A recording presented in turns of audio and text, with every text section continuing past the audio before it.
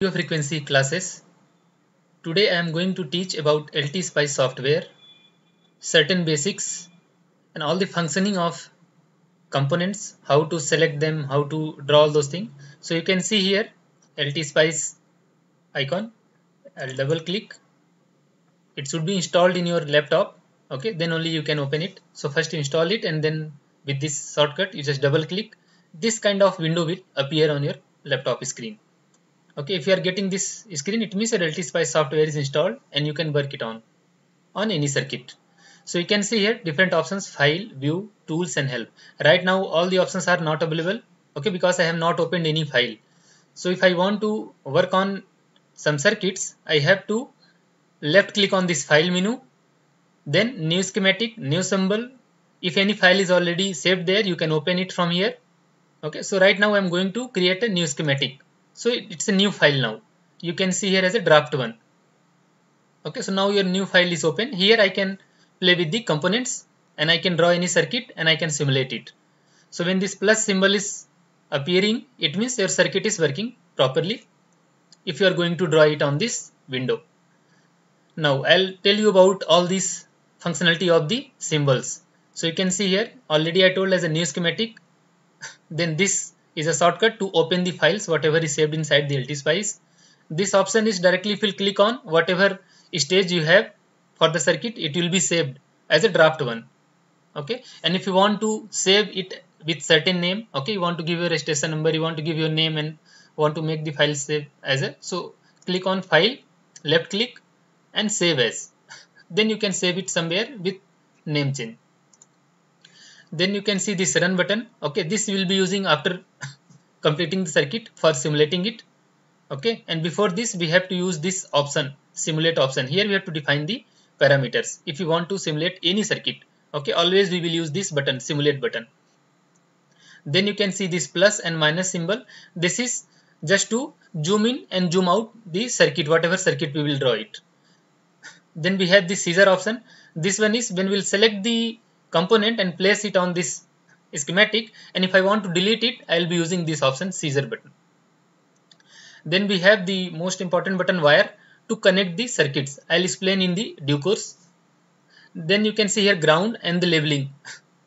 If you want to connect the ground to the circuit, we have to hit this option and we have to select this option. Okay, and this one is for label, means if in circuit we are having different nodes, input, output, several nodes are there, so we want to define those labels so that easily we can identify where we are measuring the voltage and current.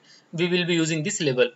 Then we have passive components R, C and L. Okay, so from here we can select particular resistor, capacitor and inductor, and then we can define its value and its property, we can change it. Then we have diode. Directly we can select diode from here.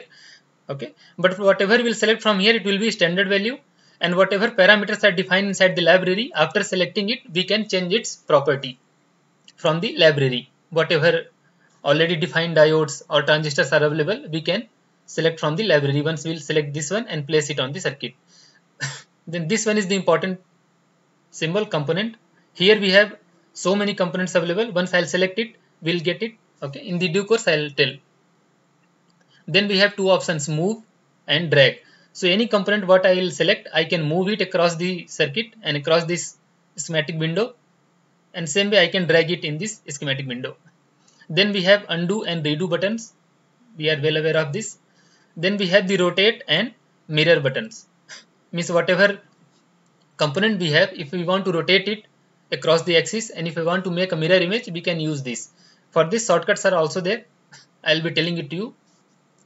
Let's start with the components. So first I'll select a resistor and I'll place it in the circuit. So to select this resistor, okay, I have used the left button of the mouse and I have selected it. Now I can place different resistors. Suppose R1, then R2. So how many left click I'll do? I can place those many resistors. If you want to deselect, just hit escape button. ESC, escape button is available in keyboard. If you click it, it means it is deselected. Now you are free from the register. You use these two resistors on your circuit. Same way, if I want to select this capacitor, again I'll left click and I'll bring it to this schematic and place it with left click of the mouse, and I'll press the escape button. It will be selected. Same way for inductor, I'll select it with left click and I'll place with the left click of the mouse, and then escape button, I'll be free from the selection. Now I want to select the diode. I can take the diode and with left click I can place it. Again escape. Now if I want to move this one at any point, so just select this button move and then left click on this diode. So you can see I can place it anywhere now. Okay, and then again I can hit the escape button and I will be free from this. So any component, if I want to move it, okay, I have to select this and then I have to select that component. For drag, I'll be using when the circuit is there. If I want to make this circuit big or small, I can use the drag button. Okay, now let's come and discuss the value of these components. I want to change the value of this register. I want to assign certain value to this register. Okay, so you can see here R1 and then capital R. R1 is denoting the component itself. Okay, so suppose 10 registers are there, then it will be like R1, R2, R3 like that, so on. But their values can be changed with this symbol, capital R. So I'll right click on this capital R and I'll delete this. And I want to write some value, suppose 10 ohm. So I'll write 10, press OK. So now this register will act as a 10 ohm register. So one option is this. Another option is if I'll right click on this symbol itself, right click, then I'll have better pop-up window which will tell me the resistance, tolerance and power rating. These two are not important right now. It will be used later on. Okay. So suppose I want to change this resistance value. So you can see here it is ohm. If I want to make it 10 kilo ohm, then I have to press 10 K. If I want to make it 10 mega ohm, I have to press 10 M. Okay. So I want to make it 10 kilo ohm. So I'll press OK. So you can see here it is 10K. It means I can select from here itself, right click. Again, I'll write the previous value, capital R. So you can see now it is capital R only. So either you can right click on symbol itself or you can right click on R. Same way for all other components. See, for capacitor, I want to assign some value. I'll right click on C and then I'll change the value to 10. So now it is acting as a 10 farad. So if you want to see the parameters, right click on the symbol. Okay. If you want to change only value, directly you can change from the C or R or L wherever it is written. Just with right click of mouse right click. So if I'll click right click on this symbol, I can see the unit is defined as a farad. I want to make it 10 microfarad. Then you have to hit small u. Okay. And then OK. It will be acting as a 10 microfarad. Same way you can hit here small n, 10 nanofarad or 10 picofarad, like that it will act. We can change the parameter values. Now another thing, if I want to rotate this R1, so suppose I'll take another resistor. This is now automatically taken. Okay, it is automatically defined default values. Two resistors are there, R1, R2. So this third one will be R3. So it is now selected. If I want to rotate it, what you have to do with a shortcut, Control plus R. See, I can rotate it. Control R. How many times you want, you can rotate it. And if you hit the escape button, it will be deselected. So it is, I didn't place it, just I wanted to show you how to rotate it. So now see, I'll select with this move button also, I can select this one. So now R1 is selected. Again, I can press Control R and I can rotate it. And then left click, it is placed here. So same way we can rotate any component by hitting the Control and R. So in keyboard, if you hit Control and R, we can rotate any component. For mirror image, we have to hit the Control E. So suppose this one is there, I'll select with move button. Just I selected this diode. Now I want to show you the mirror image of this D1. So first Control R. So you can see here, okay, diode which is placed left to right. Now I want to make its mirror image. Hit the Control E button. So now you can see diode is in this side. Okay. So this way, by hitting the Control E, we can create the mirror image of it. And if you want to rotate, Control R. And for parameter values, I have already defined it. Now if you want to delete all these components, you have to select scissor option and then cut this. All the components will be deleted. And again, you want to be free with this scissor option, press the escape button. After this, now I am going to show you the component icon. just left click on this pop-up window will be opening it up. Here if I want to select a voltage source, I'll type VOL and I can see the voltage source. Press OK button and then with left click you can place the voltage source.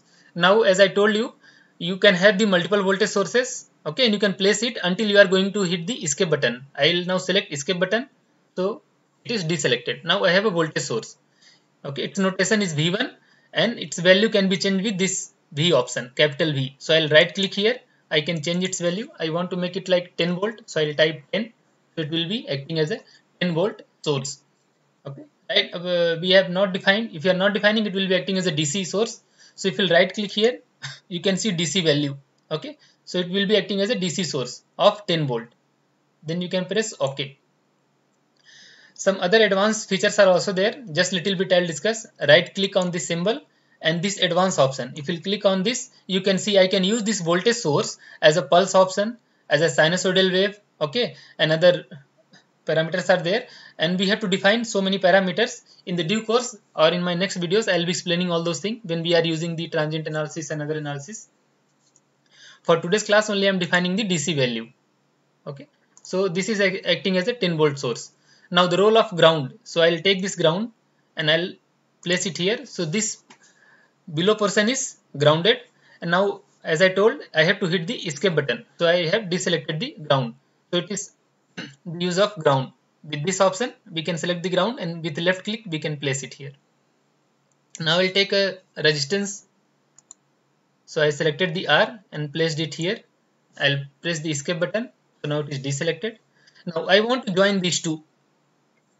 So if I want to join it, already I placed ground here, so again I need one ground, so I have to select ground here and I have to place it here.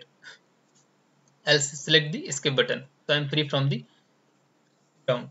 Now I want to join these two items. One is the voltage source, another one is the resistor. So with this wire, I'll select this with left click. Now you can see this big plus option is there. It means you are selected the wire option. Left click here.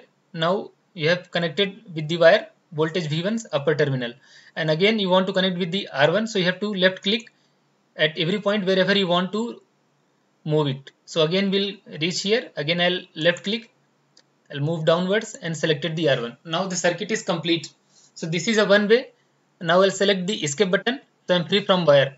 I'm going to make it a closed loop with one ground. So for that I have to select the cut option, scissor. I have deleted the ground. Here also left click, ground is deleted. Then escape button.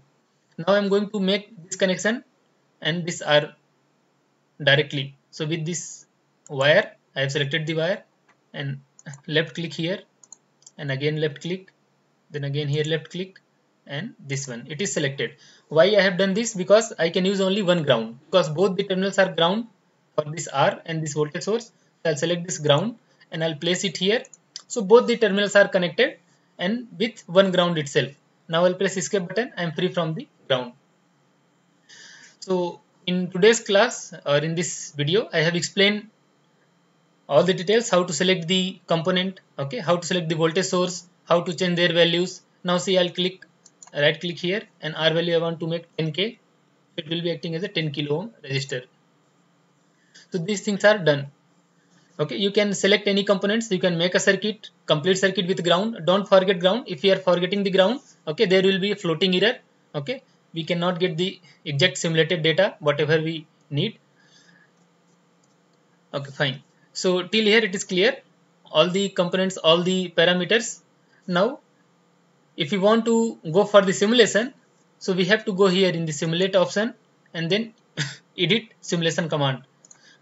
Again I'll tell, in this simulate option we have to left click, this window will pop up, we have to go to edit simulation command, open it up, and then here we can see transient analysis, AC analysis, DC sweep, then DC transfer value, DC operating point. So whatever we want as per our need of the simulation of the circuit, we can select it. So for transient response, we have to select the stop time, till what time we want to run the circuit. So I can select here 1 millisecond, for millisecond is small m. And after what time I want to save data, here I'm not going to give anything, automatically it will like 0. Okay, and then step also if you want we can define, but here just I would like to tell you how to give the transient response setting. So you write just 1 milli, so it will act as a 1 millisecond. Okay, stop time and press OK. Once you press OK, you will be having this kind of notation .tran and 1m. It means it's a transient analysis and the runtime is 1 millisecond. You can place it at any place. Okay, it will be acting. So once left click, it is placed now. It means we are having the transient analysis. After this, we can hit the save button. It is good practice to hit save button, so our circuit is saved already. So this way we can perform the transient analysis. Now if you want to run the circuit and if you would like to say the response of the circuit, so we have to hit this button run. So if I'll press this button, so now my circuit is simulated. I have the voltage source of 10 volt and resistance of 10k, and I am doing the transient analysis for 1 millisecond. So this kind of window will appear, a black color window, once you will simulate it. So you can see from 0 millisecond x-axis to 1 millisecond we have the response. Now if I would like to see the voltage and current across this resistor, so you can see once you will bring this cursor near to this resistor. Okay, so when on the symbol exactly if you will keep, you will see the arrow. It means it will give you the current across this resistance. Okay, and if you will bring to this node value, you can see this kind of probe. This will give you the voltage. Okay, so when you have this symbol and if you left click, you can see the voltage. Okay, across this resistor. So you can see the 10 volt in parallel. Okay, so exactly this 10 volt is appearing across this resistor. You can see here the 10 volt. And if I'll click here with this arrow mark, left click, you can see the current. Okay, which is approximately 1 milliampere. Okay, across this resistor. Okay, 10 by 10. So we'll be having the V is equals to IR. With Ohm's law we can see what is the current here. So in this video I have explained you how to connect the circuit, how to define the voltage source, okay, how to replace them, how to cut, how to rotate, okay, all this functionality of the components, ground, wiring and the voltage source, and how to define the transient analysis, how to run it. So I hope it is fine for this lecture, and in the next video I'll be explaining in detail, okay, how to split the screens, how to have the multiple screen, okay, how to do labeling and all. These things will be explained in the next video. If you like the content, kindly subscribe the channel and share it. If any kind of suggestion is there, please suggest in the comment box. Thank you for watching the video.